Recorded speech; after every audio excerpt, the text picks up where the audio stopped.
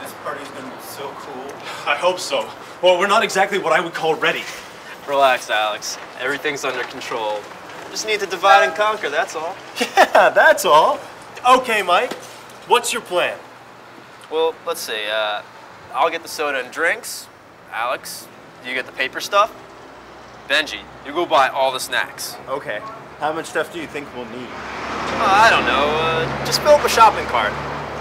We'll meet back out here in 15 minutes, okay? Yes, sir, General. Mike, do you really think he's gonna know how much to get? What if he gets too much stuff? Come on, Alex. There's no such thing as too much food at a party. Just be sure to get lots of paper cups, okay? Paper cups? Are you kidding?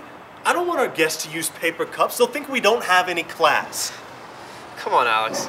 Calm down. Everyone uses paper cups at parties. Give me a break. Well, okay, but I still don't think Benji's gonna know how much food to get. I'm gonna go to the deli section, see what kind of fine cheeses they have. Alex, we don't need fine cheeses. And we don't have the money for that anyway. We'll be fine with chips and pretzels and stuff. Chips and pretzels? That's not enough.